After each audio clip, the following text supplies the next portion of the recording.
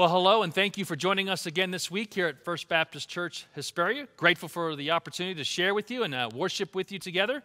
I want to start our time together by reading from Psalm 16.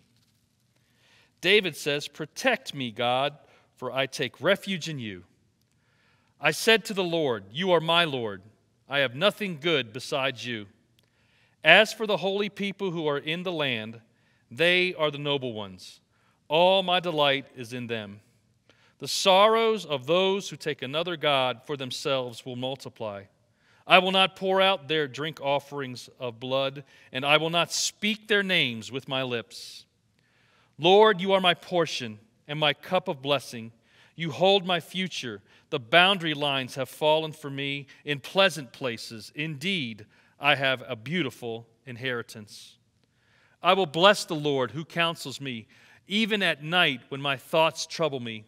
I always let the Lord guide me, because he is at my right hand.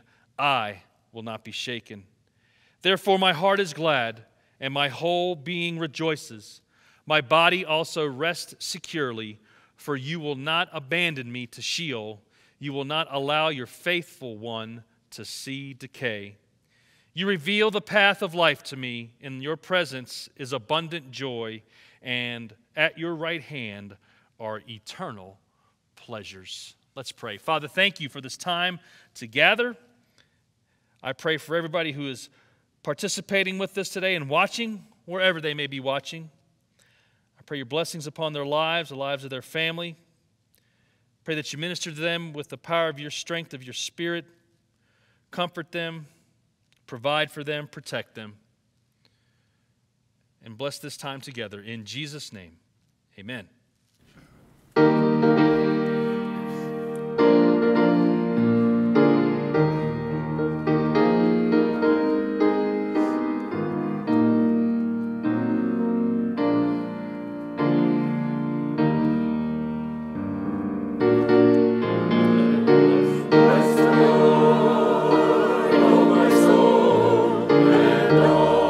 That is within me, bless his holy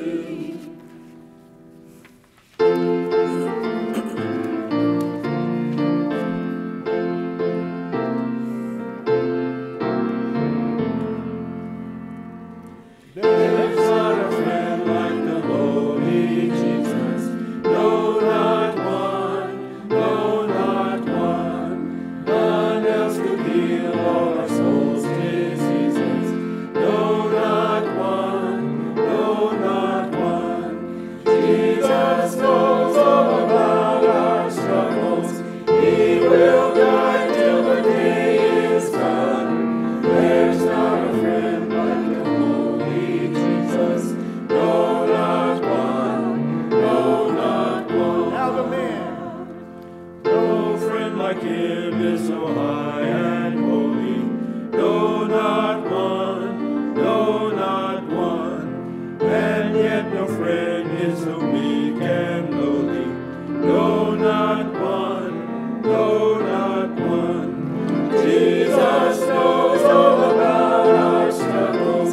He will guide till the day is done. There's not a friend like the holy Jesus. No, not one, no, not one. Ladies, it's your turn. There's not an hour that he is not near us. No, not one, no, not one. No night so dark, but his love can cheer us. No, not one, no, not one. Everyone. Jesus knows all about our struggles. He will guide till the day is done. There's not a friend like the holy Jesus. No, not one, no, not one. Did ever see find his friend forsaken? No, not one, no, not one. Or a sinner find that he would not take him? No, not one, no, not one. Jesus knows all about our struggles. He will guide till the day is done. There's not a friend like the holy Jesus. No, not one, no, not one.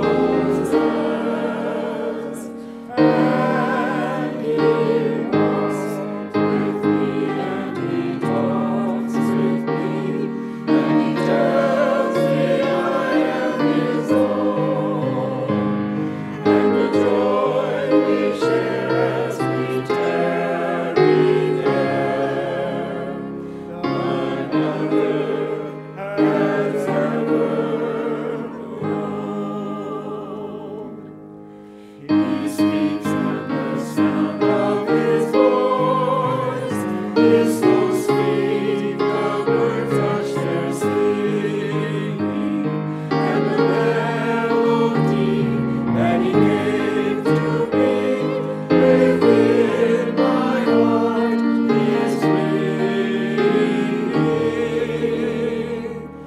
And he walks with me and he talks with me, and he tells me I am his own. And the joy we share as we tarry there, none other has ever known.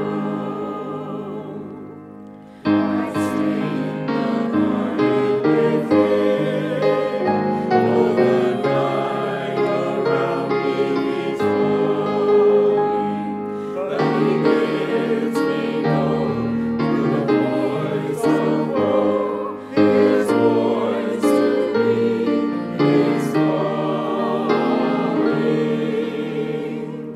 And he walks with me and he talks with me, and he tells me I am his own. And the joy we share as we tarry there, none other has ever known.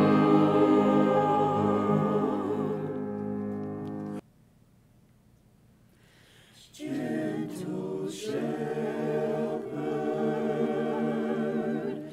come and feed us.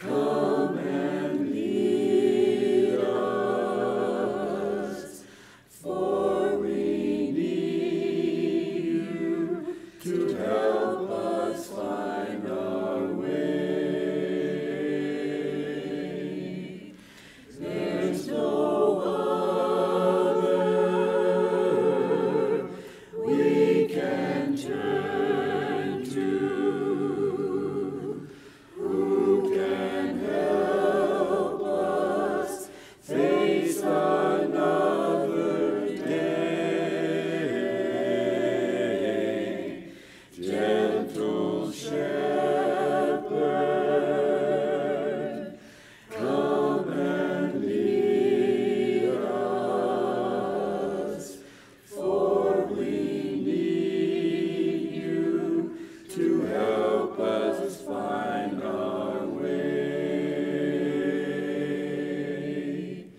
For we need you to help us find our way.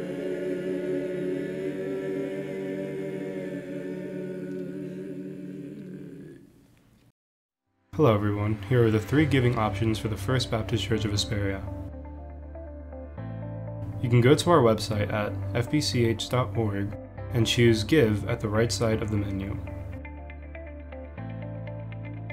On the Give page, enter the amount you wish to give and choose if it is a one-time or a recurring give and press Next. You will then be asked to enter and confirm a phone number to continue to the payment page. You can also text FBC Hesperia to 77977 to receive a link to the same payment page.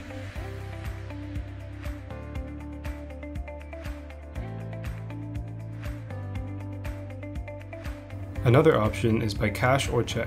Please mail checks to 9280 Maple Avenue, Hesperia, California 92345. Thank you for your giving faithfulness. If you have any questions, don't hesitate to call the church. Hi, my name is Roxy, and I'm a youth teacher in the youth ministry. We have some announcements to get to. In Spanish Ministry is hosting a mission fundraiser to send members to Peru this June. Enjoy pupusas and donate on Sunday, March 6th after the 10:15 a.m. and 12:30 p.m. services. Scan the QR code on your bulletin or click the link on the app to pre-order now. Ladies, a spring retreat is coming up and we're headed to Victory Ranch. Dates for this are March 11th through March 12th. Cost is $75, $70 if you paid in full by March 4th. Fill out a form in the church foyer and sign up or visit the website at vranch.org. We also have Rent-A-Teen. Rent-A-Teen starts on Saturday, March 26th from 8 to 2 p.m. Next Gen students are starting their fundraising for camp this year. If you need help with yard work, housework, and other tasks, be sure to sign up at the Welcome Center for Rent-A-Teen. Your donation will help the students go to camp. E-waste drop-off is on Saturday, March 26th from 9 to 12 p.m. Drop-off TVs, monitors, cords and wires, and more. We also have our Peru mission trip coming up.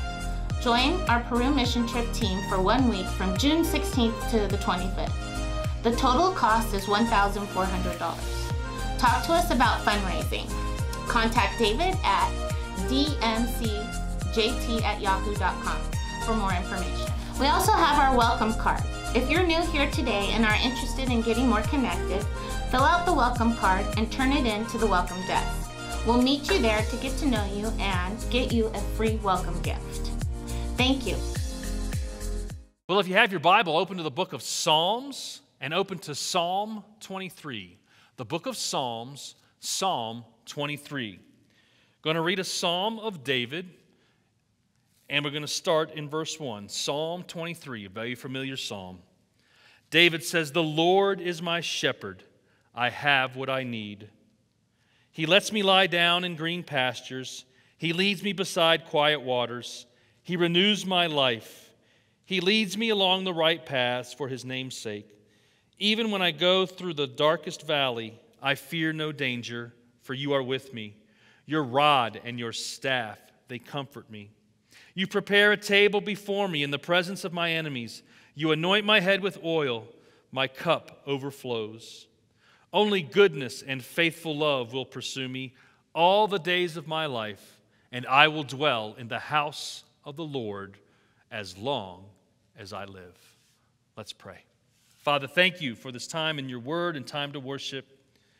I pray that I would decrease and you increase. May you speak to our hearts and to our minds, not just for information, but for transformation, to give us hope and make us more like Jesus. We pray all these things in Jesus' name. Amen. You know, one of the things that we all hope for is that God will take good care of us as his children, as followers of Jesus. Psalm 23 is known as one of these category of Psalms of confidence. I read one earlier from Psalm 16. They are intended to give us confidence in the promises of God, and when we have confidence in the promises of God, we can have hope. And the context of Psalm 23 is this idea of God caring for his sheep. We are often called sheep in Scripture. We need a shepherd. And Psalm 23 tells us how God takes good care of us and how we can hope for those things. And this is probably, arguably, the most well-known of all the Psalms. It seems like almost every person knows this psalm, whether they are religious or Christian or anything like that. A funeral has had Psalm 23 spoken into it and a part of that. And it's a great psalm to memorize because its lines speak of how God cares for us in the various different ways that he does, especially as we're going through the storms of life, or as he talks about going through these valleys of the shadows of death, these dark, dark places, especially into times of extreme loss, and when we feel like and often wonder, does God really care for us? And David does, these great word pictures to give us these metaphors and these similes to be able to picture what God is and what God does and how God functions in relation to taking care of us and providing for our very needs. And the beauty of it is wonderful to do and to be a part of and to truly understand and embrace. And we can have hope for God's care in our lives, and that's what we want to talk about in our time together. The question is why? Why can we have hope for God's care in our lives? So I just want to use some because statements to kind of explain that and talk to this psalm here in our time together. It's because we have hope and because we have a personal relationship with God. It opens up, it's right there, Psalm 23, verse 1. The Lord is my shepherd. I have what I need. So who's your shepherd? The Lord. You know, Jesus talks about this in John chapter 10, beginning in verse 11. He says, I am the good shepherd. The good shepherd lays down his life for the sheep. The hired hand, since he is not the shepherd and doesn't own the sheep, leaves them and runs away when he sees a wolf coming. The wolf then snatches and scatters them. This happens because he is a hired hand and doesn't care about the sheep. I am the good shepherd. I know my own, and my own know me. Just as the Father knows me, and I know the Father, I lay down my life for the sheep. So when David says, and when we say the Lord is my shepherd, we are saying that Jesus is Lord of our lives. He is the leader of our lives. He is the guiding one of our lives. He provides for us. He protects us. And he's willing to sacrifice, and he was willing to sacrifice himself for us. That is what a shepherd did. A shepherd was not a position that was given much stance in the world of the time. They were dirty. It was a dirty job. It was a never-ending job to try and keep the sheep in. And the shepherd was the one who cared, but he did hire people sometimes to be able to help him to round all of these sheep up, depending on the size of the herd. But they didn't care for the sheep as much as them because they didn't own them. They didn't know them. They were just hired to do a job, and that's a much different thinking about that. And you know, for pastors, we are called pastors, and the basic meaning of being a pastor is a shepherd. We're more than just hirelings.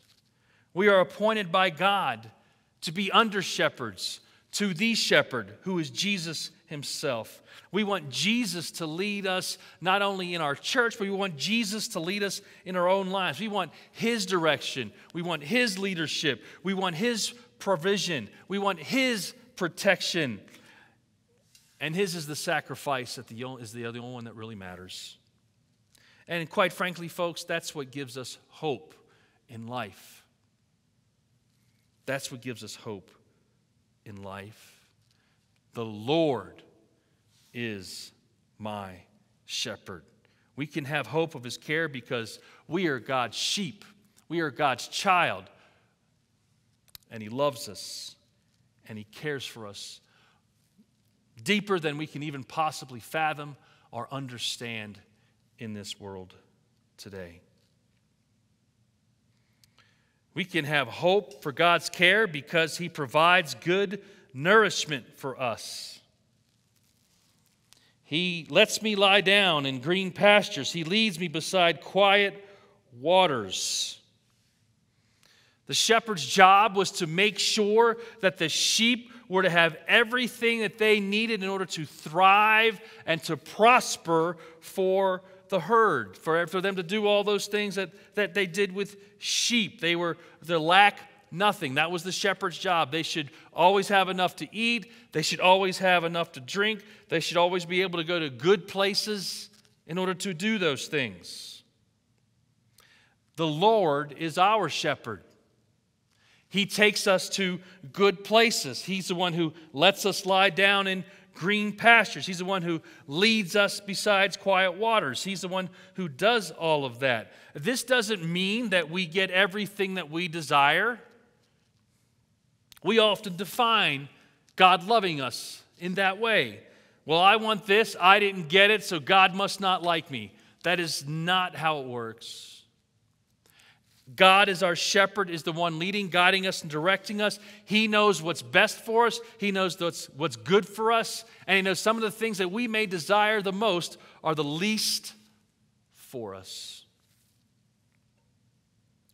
But everything that God says we need is what we need in order to survive and to thrive. Why? Because He is the shepherd. He knows us. He knows you. He knows me. Sheep are very interesting animals, not exactly the smartest animals in God's creation, and they like to eat and then lie down to digest their food. The way their digestive system works, it functioned better that way, so that they could, what they call, ruminate on their food. We get the phrase ruminate. Let me ruminate on these things. It basically means let me go think about them for a while. They like to eat and then lie down. The thing about that is that sheep won't do that. And get the picture here. Sheep will not do that if they're hungry.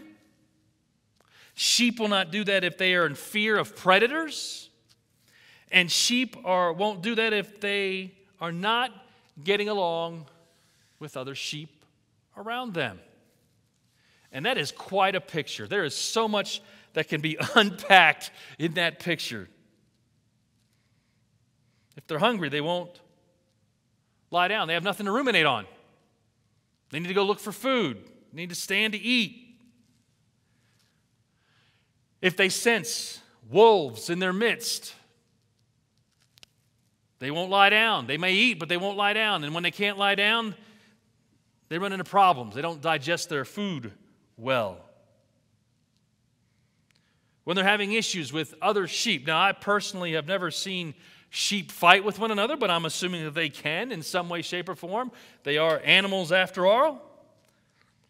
But when they are in fear and they can't get along with others within their own family, their own herd, they won't lie down in green pastures. It's a picture in our lives. It's a picture in the life of the church, a life amongst God's people. The picture David gives us is one of well-fed sheep that are content and lying down to ruminate on their food because the shepherd has fully cared for them. The shepherd is there making sure that they're in a great place to eat. He's there knowing and watching and making sure that they don't feel threatened by any predators around them. And he's also making sure that they're all being nice to one another so that they can enjoy the picture. Everybody can lie down in green pastures. That's what the shepherd does. Now, some of you may be saying, so what? What's the big deal about that? Nice picture. Well, here's the deal. God feeds us spiritual food from His Word. That's what we're to do. We keep wanting God to supply for those felt needs that we have in our lives, and we all certainly understand that. If you're hungry, you're hungry. If you need clothes, you need clothes. But ultimately, God is interested in our spiritual health, vitality, and growth amongst or better than everything else. And God feeds us spiritual food from His Word. That's why we preach and teach the Bible. It's His Word. It is living. It is active. It is sharper than any two-edged sword, according to Hebrews chapter 4, verse 12. It's what gives us hope and meaning and purpose. It is what's good for rebuking and correcting and training up in righteousness, according to 2 Timothy 3, 16 and 17. And so as we are receiving our spiritual food from God Himself, when His Word comes back into our minds, what do? We are to ruminate on it. Put ourselves in a place to be able to take it in and digest what it says and figure out what it means for our lives and let God speak to us and not have to be in fear of all those things around us in order for that to take place. And then once it becomes a part of who we are, that means we can apply it to our lives. And that's the whole goal of the Bible. We need to read the Bible. We need to get the food of the Word. The Bible also calls it the milk. And as we grow in Christ, we're supposed to move from milk to solid food. That's part of growing in Christ and maturing. But you got to do that by starting with it. You ruminate on it. You figure out how to apply it to our lives. And when it applies to our lives, then it becomes a part of who we are and what we become. The fruit of the Spirit, love, joy, peace, patience, kindness, goodness, gentleness, faithfulness, and self-control, according to Galatians 5, 22 and 23. Those become a part of who we are because the Spirit is in us. Our Word has told us. We understand what these things mean and we apply them to our lives. And we should want to do that. John 4:34, Jesus says, "My food is to do the will of Him who sent me and to finish His work," Jesus told them. Jesus had this great uncanny knack of saying when people thought He was hungry, I'm not hungry for that. What I am hungry for, I get from my Father. And as I ruminate on that, I go out and do what He says. Remember, Jesus said He didn't do anything of His own. He said He only did what the Father told Him to do. Oh, that we could get there. Isn't that the goal? To do only what the Father wants us to do His will. He provides these things. The shepherd provides these things for us. He leads us to green pastures. He leads us to quiet waters. He restores our souls. See, not only do sheep need food, but they need water. Not only do we need food, we need water. We need the Word spiritually. Here the sheep can drink and be refreshed, and the shepherd can wash them, and he can clean any wounds that they may have. Again, a great picture of how we're to minister to one another and to care for one another as we ruminate on His Word, as He takes us to these clean streams of water so that we can be refreshed and we can be washed and have our wounds healed. You see, folks, at times our souls do need to be refreshed. I mean, let's just be honest. We go hard at it now in our world today. We are motivated and run by these little square things that we carry in our hands called phones. They have calendars in them, but all somebody has to do is to text us on that same phone in which we hold our calendar, and our life can change immediately. We run at the behest of these things, and boom, and our days are filled, and every time, it seems like everybody I talk to people, they say these two things all the time. Hey, how you doing today, Joe? I'm busy. Or, how you doing today, Jane? I'm tired. And isn't it amazing how those go right into one another? There's people too many. We're running on ragged. We're running around all the time.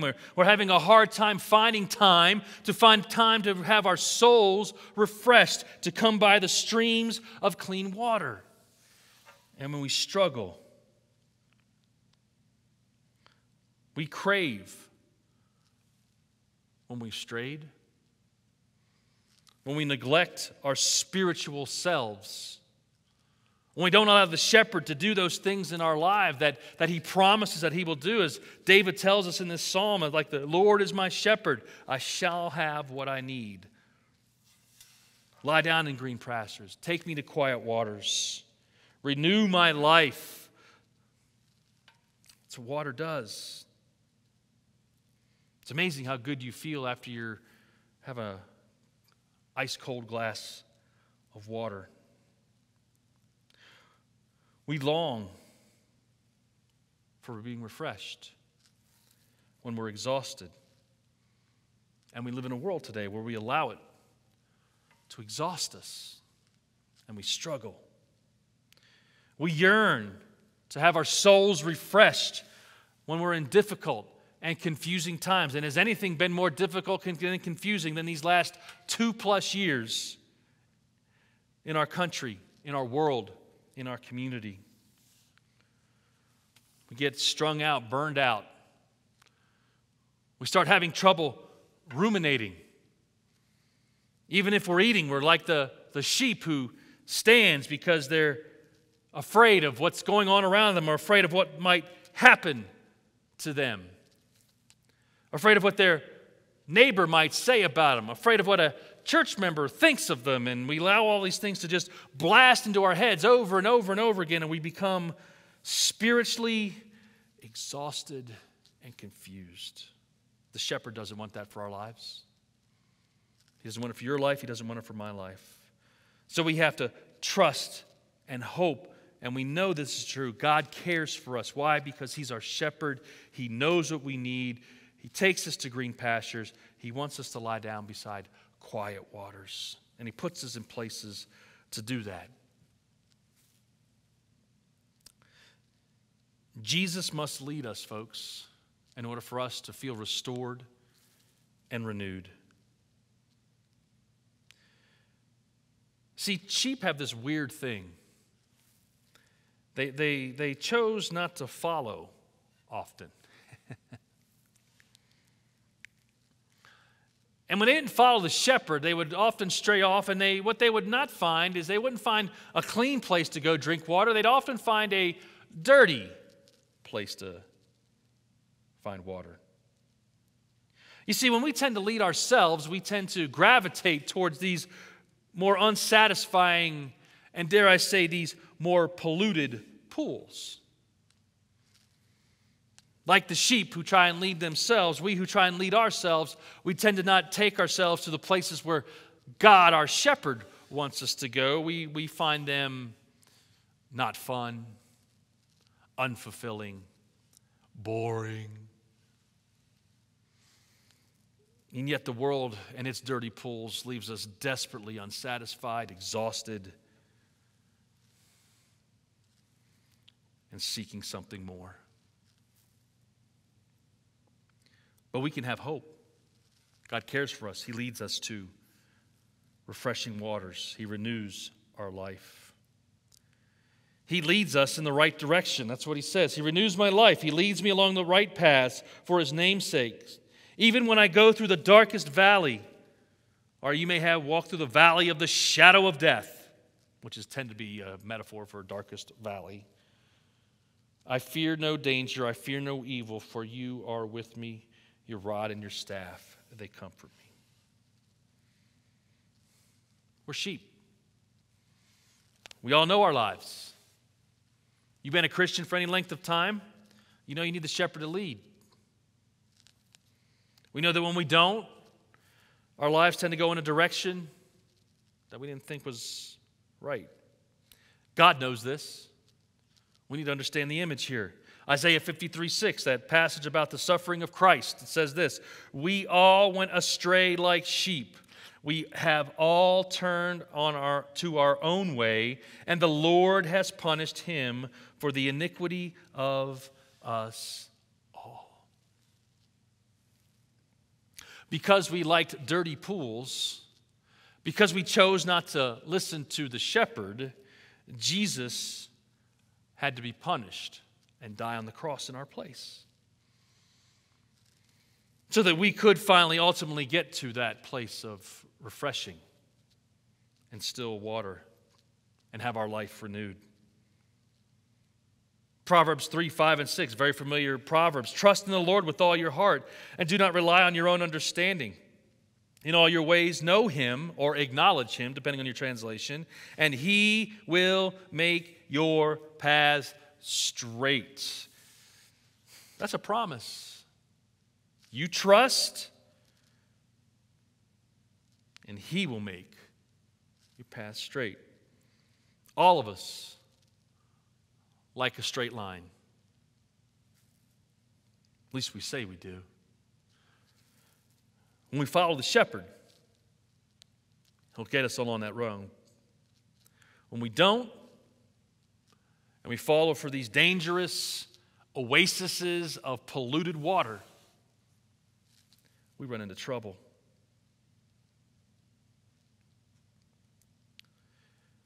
We can trust in the care of God and hope in the care of God because he is with us in the dark valleys. I read it already.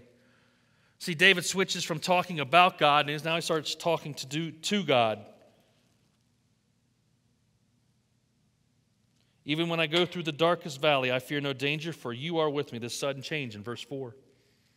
"Your rod and your staff, they comfort me." See, God is with us through the darkest of valleys,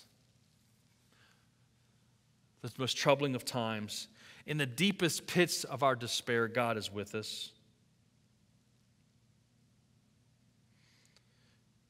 God comforts us when we face death. Death in all of its various forms of life. The death of a loved one, God's there. Death of a job, a loss of a job, God's there. Death of a dream, God's there. The death of our sin in our lives that keeps us in the valley, God's there.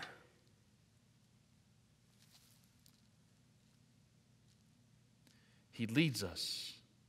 He's there with us. The Bible tells us that God says he will never leave us nor forsake us. I wish we could understand that and live better that way. We would live better that way if we could embrace that truth in our lives. See, knowing, Psalm 56:3 says, "When I am afraid, I will trust in you." Oftentimes when we are afraid, even for many followers of Christ, they will trust in themselves. Fear makes us look to self. It's just a seemingly natural instinct to forget God. He doesn't know anything. I know more. I'm the one in danger. I'm the one in fear. I'm the one who needs to protect himself. And that's just the lousiest place to be, especially when you're a sheep. A sheep without a shepherd to guide and protect them against the predators of this world, against the predators in this world for real sheep in the world we see today, is bad news. They got no shot against a wolf. And without our Lord and without the Spirit, we have no shot in this world. Knowing that Jesus is with us and helps us deal with these fears and the things we do not understand. And so we learn not to be afraid. We embrace his Spirit in us. We learn to embrace that he loves us.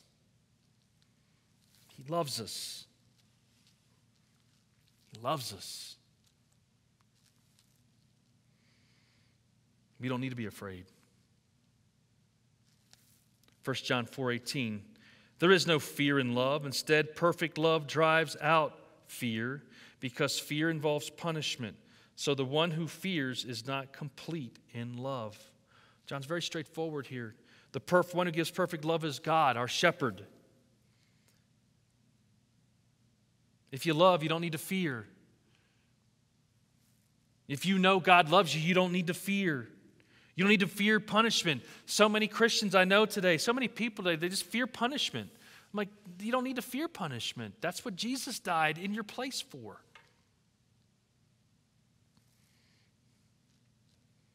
So the one who fears is not completed. You're not mature. It's a spiritual growth thing. I get it. I always get joked about a lot because I like to give moms a hard time about their constant worriedness and anxiety. I just read what God says, and I just read the Bible, and it says, do not worry about tomorrow, for tomorrow will take care of itself. Try and tell a mom that. Cast all your cares on him because he cares for you. Try and tell a mom that.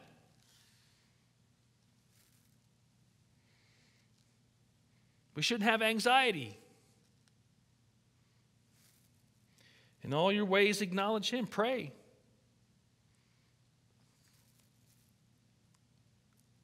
Trust in him. He's with us. And I don't know where you're at in life today. You may be at a pretty low point as you're watching this, and I don't know where you're at with that. And I pray you're not, but you may be. But just trust what God says. When he says you're not alone, he's with you.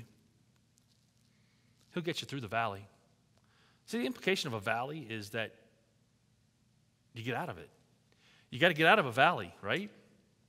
If you keep traveling, moving forward, progressing on in life, eventually, you're going from a peak, you got to go down into a valley, and when you go into a valley, eventually that valley turns into something you got to ascend and climb up to get to the other side, to the mountain on the other side. The key is to keep moving forward through the valley. God never says we won't have them. Nowhere in Psalm 23 do you read that there are no dark valleys or shadows of death. Life just doesn't work that way. But what he does say is he's with you. So don't be afraid. And do not fear.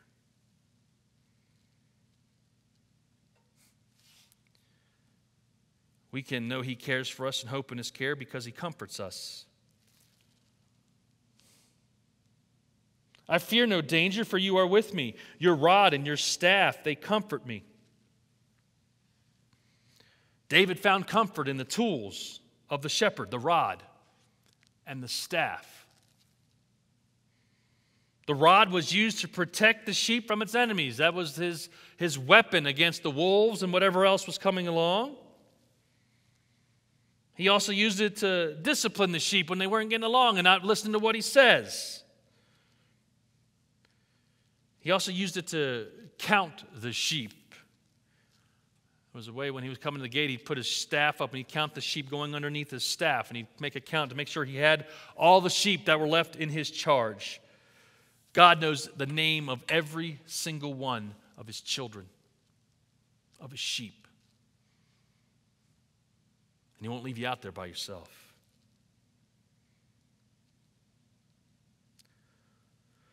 So what can we take from that? We can take comfort knowing that God will protect us. We can take comfort knowing that God will discipline us. And he will. I don't wish God's woodshed on anybody, but sometimes we just like to put ourselves in there, don't we? Amen? That's a sign of his love for us. Discipline is not punishment. We need to quit thinking that way. He brings us back if we go astray. We know the parable that Jesus said that the shepherd left the 99 to find the one. And that one could be every single one of us. He knows us.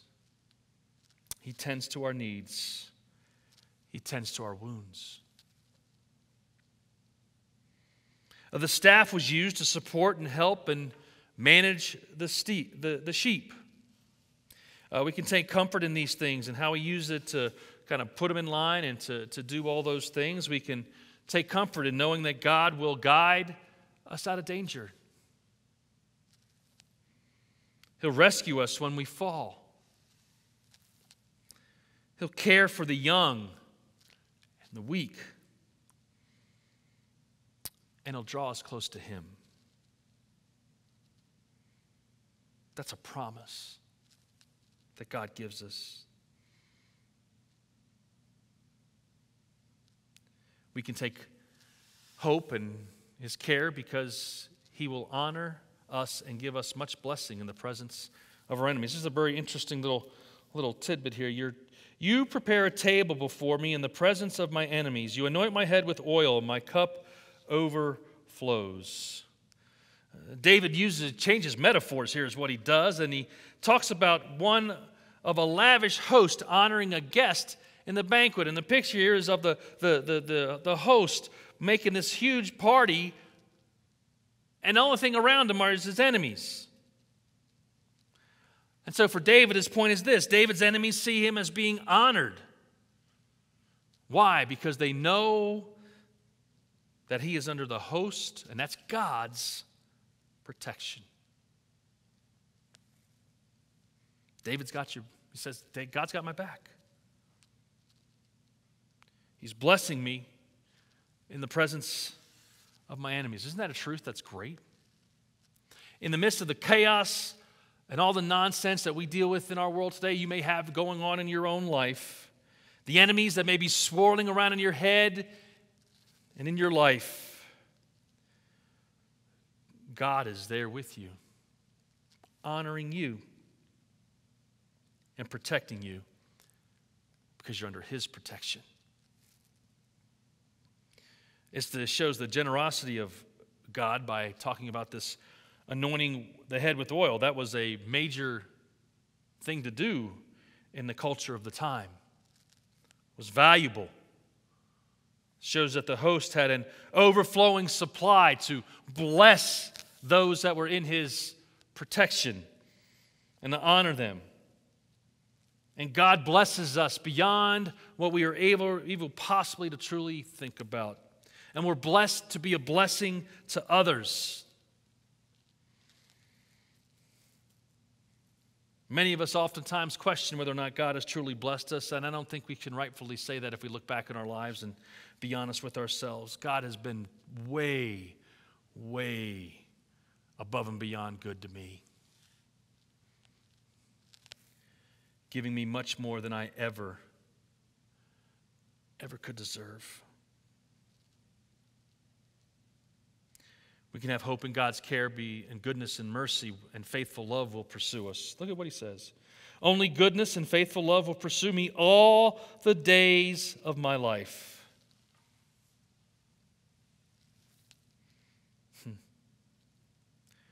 The picture here is that David's no longer being chased by enemies, or even if he is, it's something more important that's pursuing him. Instead of being chased by enemies, he's now being pursued by God Himself and being pursued by the goodness and mercy of God.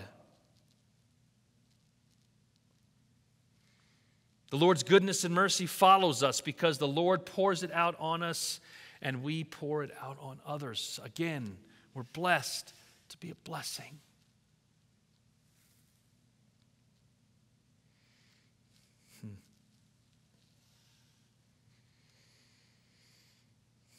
We're blessed because God's house is our home. And I will dwell in the house of the Lord for as long as I live, or you may have in the house of the Lord forever.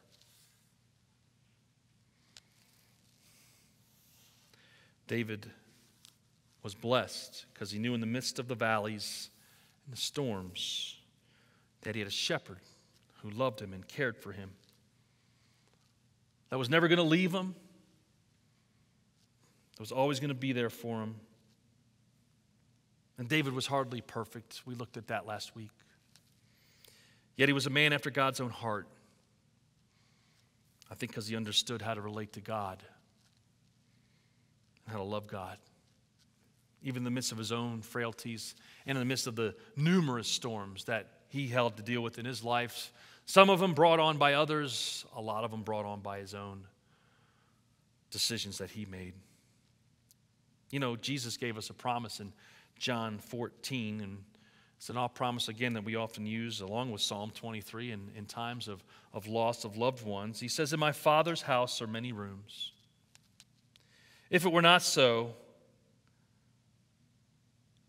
I would have told you. But now I'm going to prepare a place for you.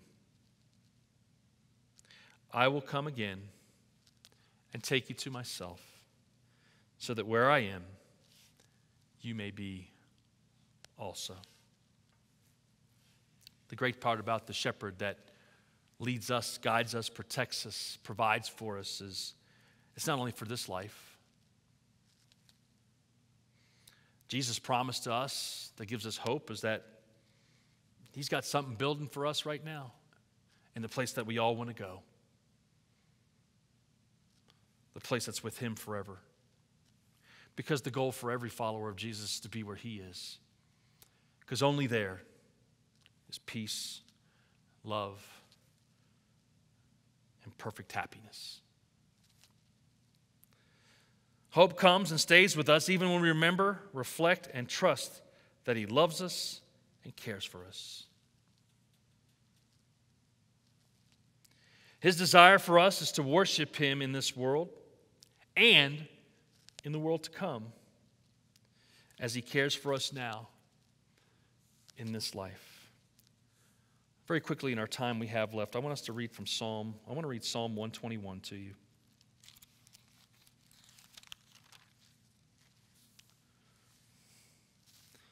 Just to encourage you. I encourage you now to just close your eyes and put yourself in an attitude of prayer, and just let me read this psalm to you. My Bible calls it, the title of it, "The Lord Our Protector." It says, "I lift my eyes toward the mountains. Where will my help come from? My help comes from the Lord, the maker of heaven and earth. He will not allow your foot to slip. Your protector will not slumber. Indeed, the protector of Israel does not slumber or sleep. The Lord protects you. The Lord is a shelter right by your side. The sun will not strike you by day or the moon by night. The Lord will protect you from all harm. He will protect your life. The Lord will protect your coming and going, both now and forever. The Lord is my shepherd. I shall not want." That's his promise. And we can have hope. Father, thank you for this wonderful psalm that speaks to the depths of our very souls. Lord, help us to find confidence in your presence, your protection, your provision, and your power. As we walk through this life, as you lead us and guide us and discipline us and take us to green pastures so that we can ruminate on your word and your presence. As you take us to clean, still waters to refresh us and revive our very souls. As you lead us and guide us. And we look forward to that day when we are truly in the house of the Lord forever and ever. In Jesus' name we pray. Amen. Hey, thanks for joining us this week. I pray you have a blessed week. We look forward to seeing you next time here at First Baptist Church, Hesperia. Have a great week, everybody.